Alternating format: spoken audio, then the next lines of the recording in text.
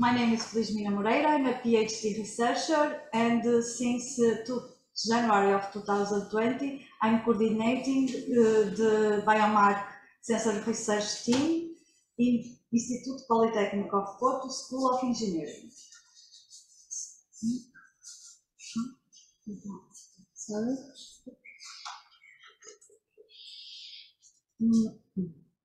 So, BioMark Sensor Research, as I told before, is located in the Institute, in School of Engineering of Polytechnic of Porto. We are one research group with around 15 researchers, some PhD fellowshippers, we have around 7 PhD students and master students, undergraduated, and Erasmus students. So here I have one photo of this photo is quite recent, from maybe 2 months ago, and it is our team.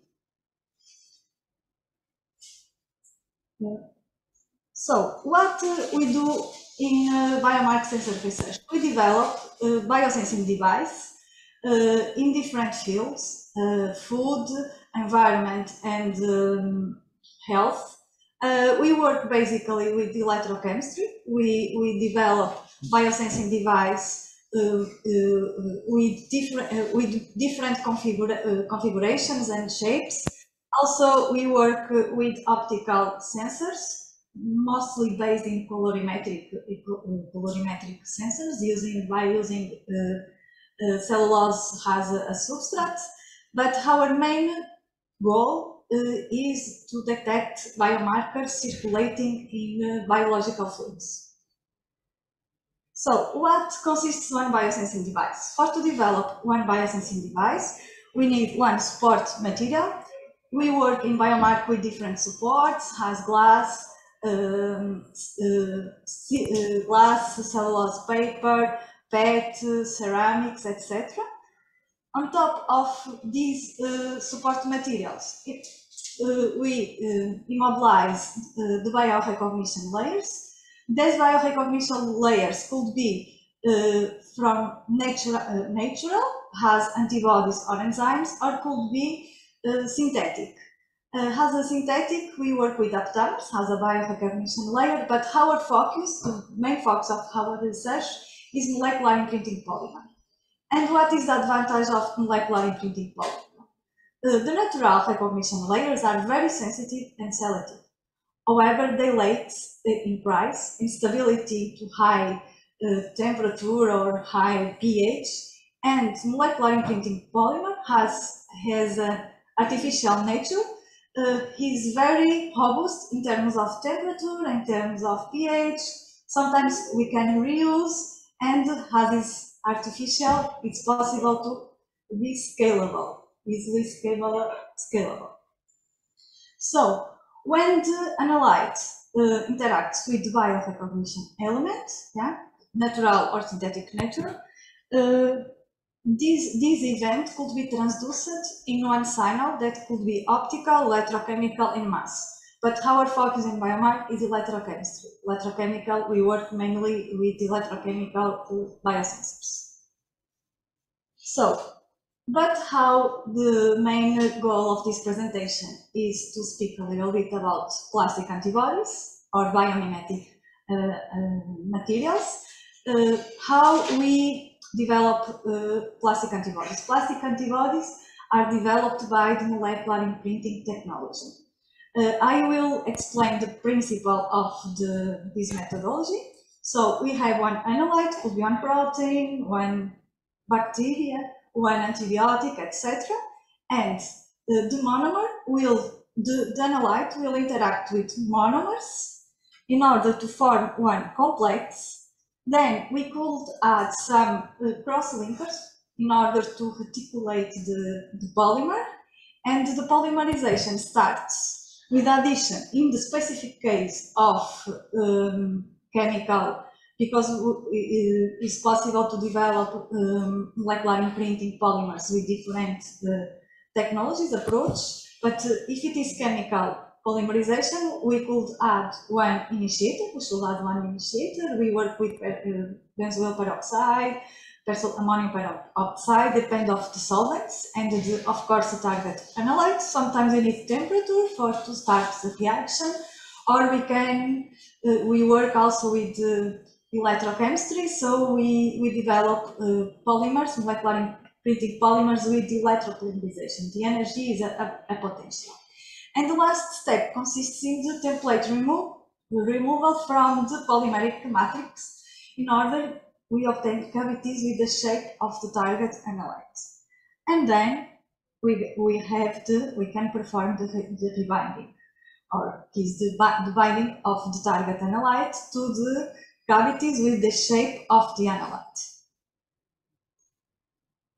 So, the molecular imprinting polymers have been widely used in chromatography and chemosensors. For chemosensors, the traditional or the gold standard methodology is bulk polymerization. Here I have one example of one molecular imprinting polymer for one antibiotic, oxytetracycline. It was one work that was developed in BioMark a long time ago. So what we did, we mixed it. It's a very simple approach, very simple. The target here is the antibiotics, the oxytetracycline with monomers, cross-linkers, initiator, and the solvent. Usually we use porogenic solvent, and with temperature we obtain one powder, we breathing and sieving, and then we remove the template. And in this specific case, we used two different monomers, acrylamide and bisacrylamide, and we study different ratios, and we could study different solvents and copolymers. In this case, we use a copolymer, and we prepared three different materials, copolymer, and we do different monomers. After we obtain the sensor, the powder, the molecular imprinted polymer, we incorporate in one PVC membrane with one mediator solvent, and we cast it, as you see here, in this syringe. Yeah, it's composed by one syringe, one copper wire, carbon on top. We casted the membrane, and we applied potentiometry, and we studied the analytical performance of the biosensor by potentiometry. It is one electrochemical technique. So, and here in this example, yeah, we optimize the ratio and the kind of monomers, the amount of the sensor in the polymeric matrix, in the PVC membrane, and the kind of solvents, and then we move on for the application to the samples with oxytetracycline. So, to imprint compounds as antibiotics, pesticides is quite easy, but when we move on for proteins, it's more difficult because proteins are very sensitive, and this is very easy to lose the 3D configuration, and we need to be more careful to imprint. For example, it's not possible to use high temperature for the polymerization because the protein will lose its conformation. So we use usually one technique is surface imprinting, and I will explain two techniques that we used in our work. Yeah. For example, here I have an example. We work with disposable, not all the time. Sometimes we fabricate our own electrodes, but needs optimization. So we develop one sensor more quickly, we buy the electrodes that are available commercially. So we work with screen printed electrodes, are disposable, and what happens? We modify chemically the working electrode of the screen printed electrode in order to bind the protein on top of the electrode, because we work by self-assembled monolayer. Is one technique, but we work with different techniques. This is a standard. I'm presenting the standard. if in this case is gold, but could be carbon, could be platinum. We work with different materials. Should be conductive because we are working with electrochemistry. In this case is gold.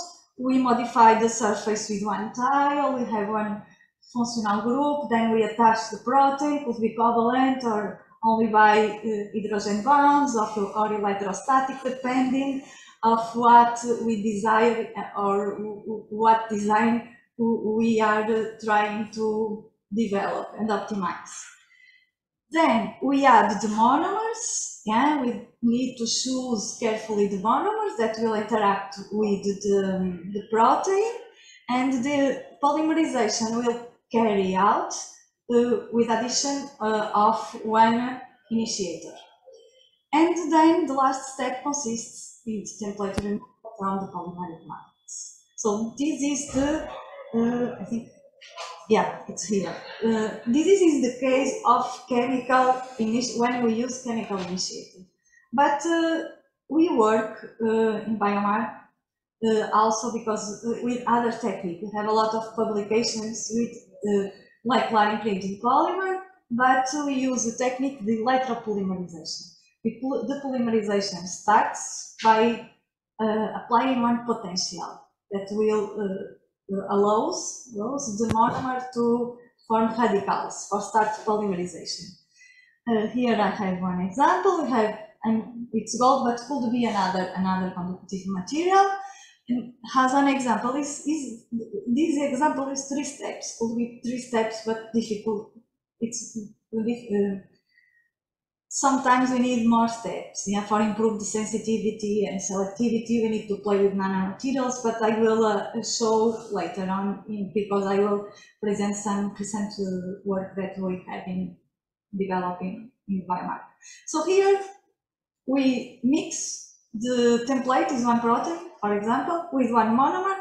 We apply to one potential. We could use chronoamperometry or cyclic voltammetry. The polymerization starts, and then we have one, I could say one bulk because protein, but it's not bulk. Traditional bulk is the first example that I showed.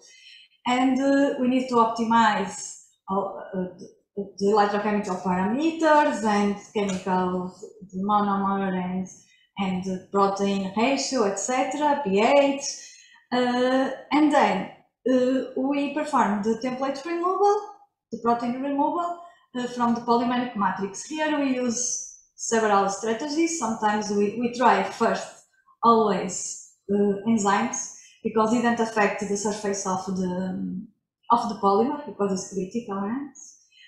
Sometimes adsorbs, and we use other strategies. We use acids, base, and sometimes we use more than one strategy. We use also try sometimes some solvents. It's one optimization work. So now I will give some examples of recent research work that we have been done in BioMark. Now I will give some examples of biosensing device applied to Alzheimer's disease. We have finished now one ongoing project during the last 3 years, do ISEP neuro, and we develop a biosensing device to detect the biomarkers associated with Alzheimer's disease. I started working with this project in my postdoc in 2014, so I have been working a long time ago, but I will present the research work under this project. Here I have the biomarkers. We work with tau proteins, amyloid, and some microRNAs that are considered now currently as a promising biomarkers and circulating in the blood and serum. So I will present not only molecular imprinting polymer, but other biosensors with other biorecognition elements, because as I told before, our main focus is biomimetic materials, but we work also with other biorecognition layers. So this is this work is related with one plastic antibody to detect tau protein.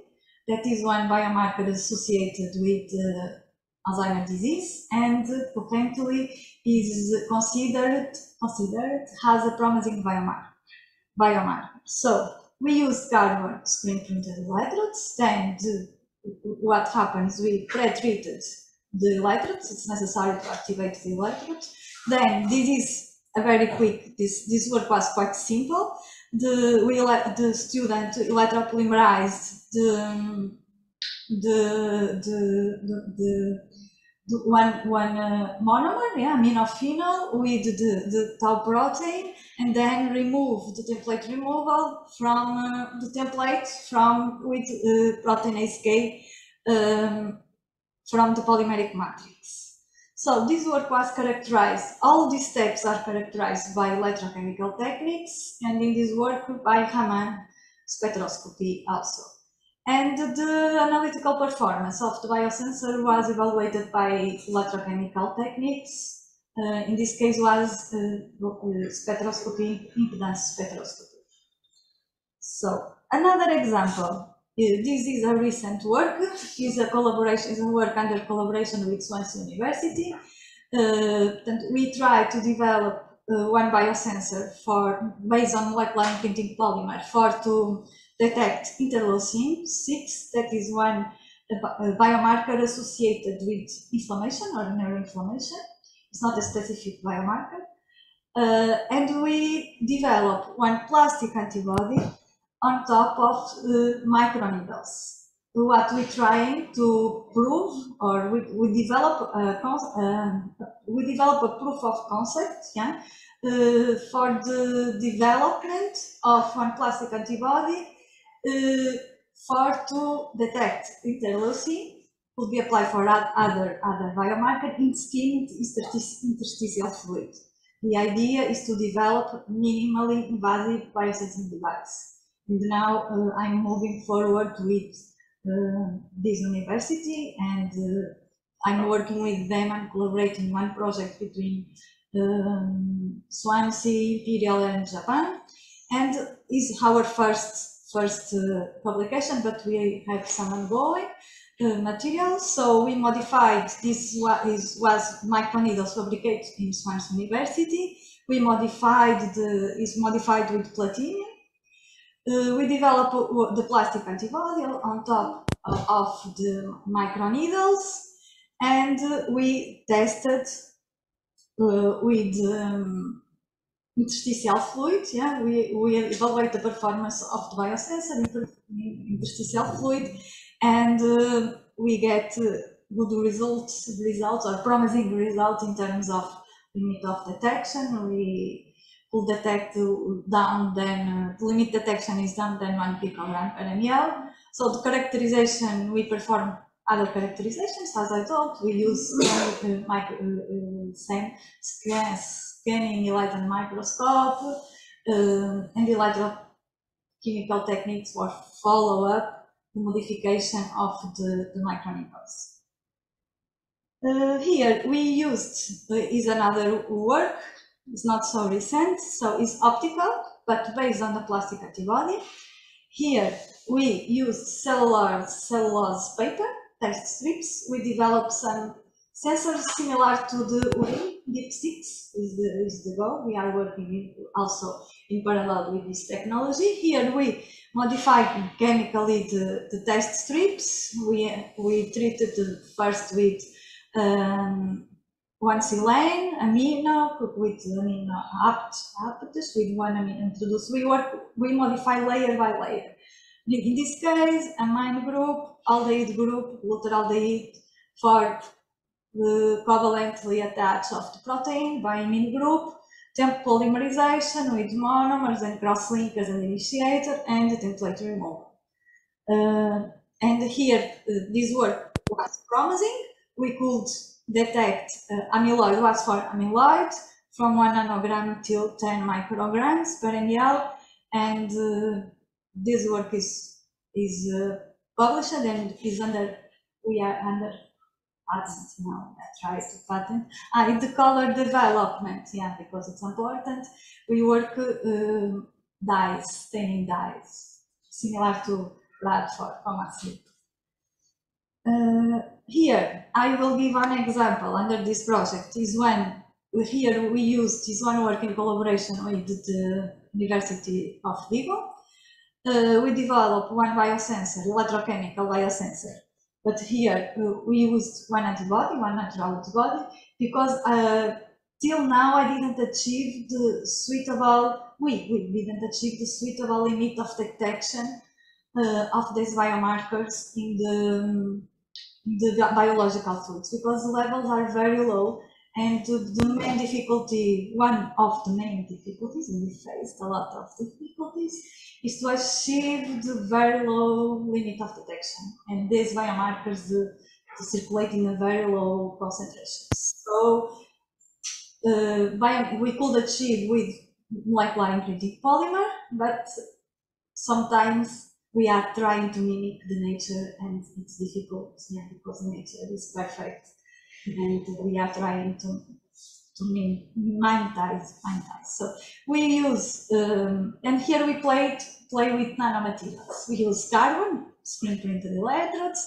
The group of the University of Vigo sensitized one composite material. It was carbon nanotubes laminated and with platinum nanoparticles. We study different configurations of these particles, and we follow with the nanomaterial that showed the best performance.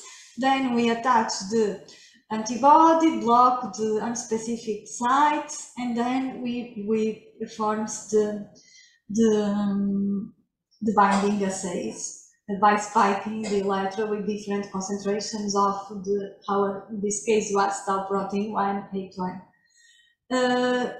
Here we used another technique, not impedance. We work with steroid voltammetry, and we achieve the limit of detection under the physiologic range, or near from the physiologic range. And I was happy because, as I told you, our main difficulty, the levels are very low. And we have this one. This work is not published, even though we are aware. Here we work with nucleic acids. The idea was to detect one microRNA. That is one is 34A, is considering actually a promising biomarker. It's simple to work with, more simple to work with microRNAs. Why? Because the proteins related with Alzheimer, they aggregate, they are very complicated. It's not easy to work with these proteins. This is the main difficulty. In microRNAs, it's easier. And this is one work developed under one master student, the thesis, with the collaboration with one group in Porto, I3S.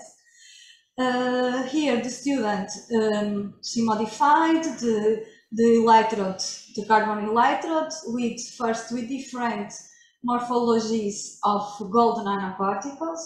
The gold nanoparticles has a high surface, so what we would try to do is to improve the limit of detection, and we compare the analytical features without nanoparticles with different nanoparticles and choose the best way for go further.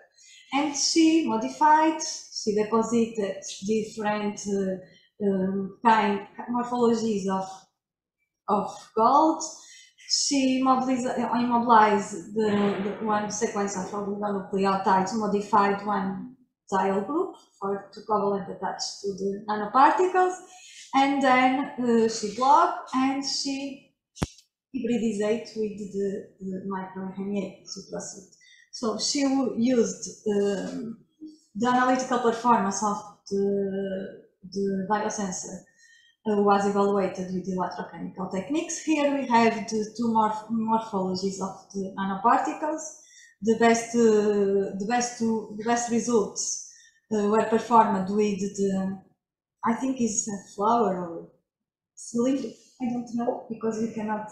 But the spheric are not very spheric nanoparticles, and then she moved forward for the study of selectivity. She studied with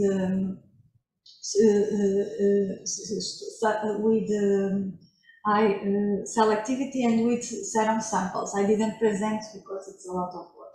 I'm just presenting the idea. We also are working, so now I will move for cancer. We have some PhD, currently in Porto. We only have PhDs that are working with cancer. So I will present two different works, two optical works. Yeah, this work was performed is the base of the PhD of one student, Mariana.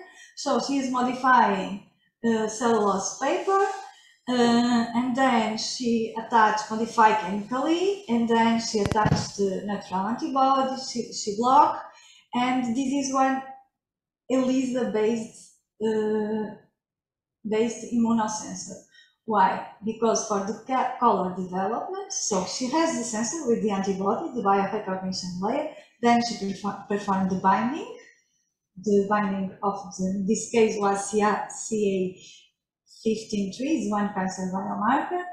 And then for the color development, she used a secondary antibody with one enzyme, peroxidase, and she had a substrate of the enzyme.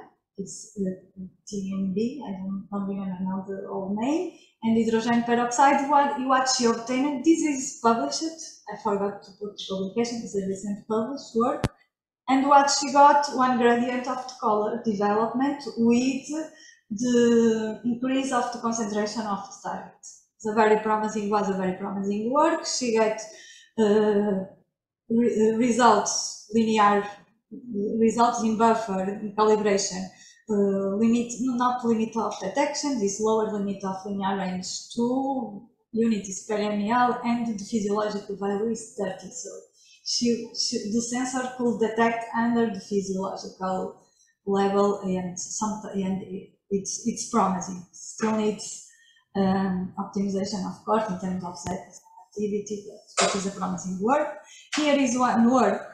This recent work was another master student, this is Mariana, and she worked also with the same biomarker, but here she worked with quantum dots, fluorescence. It's colorimetric, but it's fluorescence. She sensitized quantum dots, she produced quantum dots, modify chemically, mobilize the antibody, and she made the analytical performance by fluorescence. So she achieved very good limit of detection, but here she worked in solution, was not in one substrate, one support, is liquid, because this is under one master, so she optimized the device, but in liquid solution. We worked also with cardiac diseases. Yeah, my PhD, I developed biosensors for cardiac biomarkers. But here I will have one example. I present always this work because it's under my PhD and is more cited work that I have. Here I developed long time ago, in 2012 or 13, one plastic antibody to detect myoglobin. Is one cardiac biomarker, and I used gold printed electrode. I modify with one tile, then I attach the protein, and the novelty, I could say the novelty, I pre-incubate the protein with charged monomers, and the polymerization was carried out with monomers without charge. In this case, it was acrylamide and bisacrylamide, and the template removal was performed by proteinase K, and we can see in IFM for the first time these points that we believe that is the cavities. We are not sure, yeah, but we believe, and the analytical performance was obtained by electrochemical techniques as impedance and square wave voltammetry, and was the best results that I obtained during my PhD with myoglobin in terms of limit of detection, because it was one part. Yeah, it was my last work with myoglobin. Here I have another interesting work for myoglobin. It's from Margarida Pilot. She's a PhD, she's a postdoc, PhD researcher. She worked with myoglobin, but she actually works with cancer. And she gets one project from FCT, which will work with membranes and quantum dots and for cancer. So here she developed, she's expert in fluorescence. Maria is the expert in the group. She sensitized to produce the quantum dots, modified chemically with the plastic antibody, with the same strategy, and she immobilizing some membranes, cellulose membranes, not cellulose paper, she produced some cellulose membranes, and as we can see, when the protein is binding, the fluorescence decrease, and this is already published. So some researchers are working with oxidative stress. This is one 3-nitrotyrosine is not. I think it's not my work. I think it's a metable. It's not one protein. And was performed with Gabriela Martins, is a PhD researcher in Porto, in BioMark. Here is a very interesting work because she fabricated her own electrodes. She used cellulose paper. Is one work in collaboration with her, one of her supervisors in her PhD, in the group of Senimat. And she developed one molecular imprinting polymer on top of the electrodes fabricated by Gabriela, but in collaboration with other group. And the nice thing is that usually for electrochemistry we need redox probes. We use an indirect measurement. We use ferricyanide and ferricyanide, both iron 2, one complex of iron 2 and iron 3 for follow-up. What is happening on top of the electrode, but here has this compound is electroactive. She didn't use this redox probe, and this is very promising because it's one step solution that she don't need for point of care. She can read directly sample, and is one of directions that we are going in BioMark. We had another project. It's finished, was technical. I like to notice this project because I like this area. We developed test cellulose-based colorimetric cellulose-based test strips to detect antibodies against COVID. Here I have one example of one work is optical, it's colorimetric, and we modified the cellulose paper, in this case with sodium periodate, in order to obtain aldehydes for the protein, the amine groups of the protein attached, and they form one amine group, and then blocked the unspecific sites. The protein against COVID was immobilized, and then the color development was performed by using one staining reagent.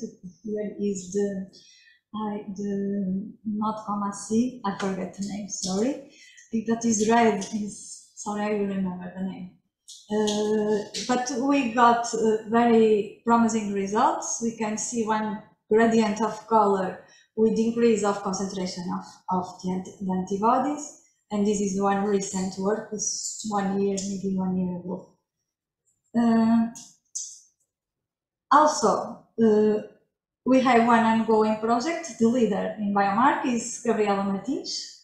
The work that I present was during her PhD. Now she has one project that's very, in my opinion, very interesting. She's developing on top of membranes biosensors that will be colorimetric. We'll mix electrochemistry with colorimetry to detect on real time, to monitoring on real time biomarkers associated with inflammation, and is applied to chronic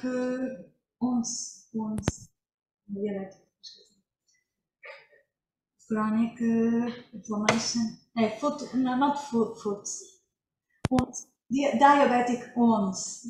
We are working with smart materials. That's why I put that my interests are smart materials. We have one ongoing project, it's a consortium project, and in BioMark we are developing smart materials or smart sensors, yeah, for to control the